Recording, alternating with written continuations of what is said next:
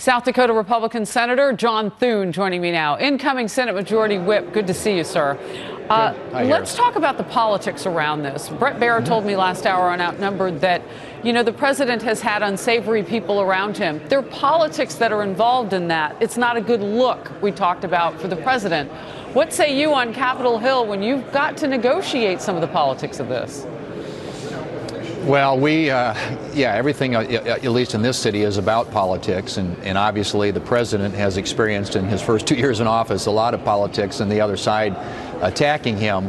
But, you know, I think that all the, what we know so far is an incomplete picture until we actually get all the evidence and everything is out there and the Mueller investigation wraps up hopefully soon and we'll have a more complete and full picture. Then people can start drawing conclusions. But we're getting pieces and bits of information, and I think it's really hard to draw any hard, fast conclusions until we have the full set of facts and all the evidence.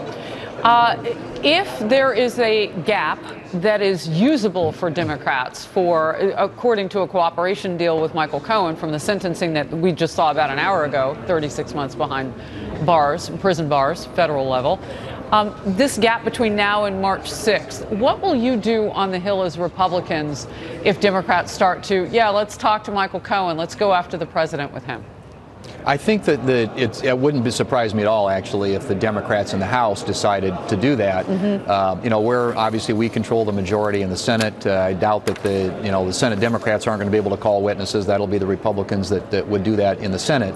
So, you know, I think that's a real possibility. And if there is a gap there, it's something that they might entertain in terms of, you know, trying to create more attention to this and try and embarrass the president. Frankly, I think the better use of their time would be to work with Republicans in the Senate and with the president on an agenda that's good for the American people, rather than focusing all their time on attacking the president and launching investigations. I think that would be counterproductive in terms of what's in the best interest of the country. So, and what I was getting at, would you, maybe put up any sort of defense or something oppositional to what they would do in the House? I think I got a little bit of that from you, because I want to move on and talk about Democrats now. The president sitting down with Nancy Pelosi, House leadership, and Chuck Schumer, Senate leadership yesterday for Democrats.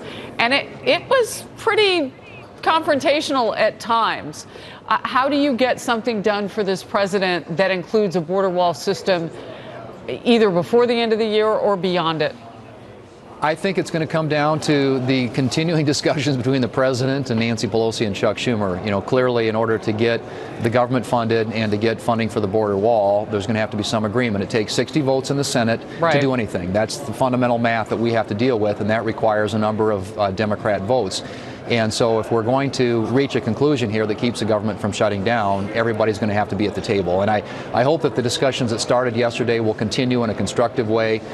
You know, obviously, the Democrats now are resisting any amount, it seems, of border security funding, when in fact, in 2013, many of them, including Senator Schumer, voted for $46 billion in border security funding. Absolutely. In 2006, Democrats have started allocating funding to build that reinforced fence line that we refer to as border wall.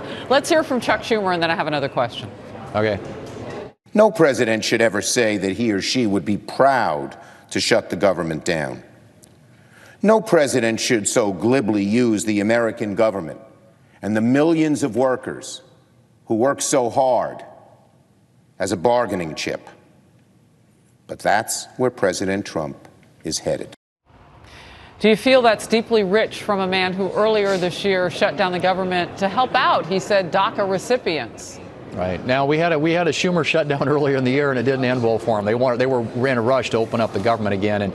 And honestly, I think in this case, Harris, that the Democrats, the burden is going to be on them, because the House Republicans, Senate Republicans, the President of the United States all support $5 billion for border security, wall funding, whatever you want to call it.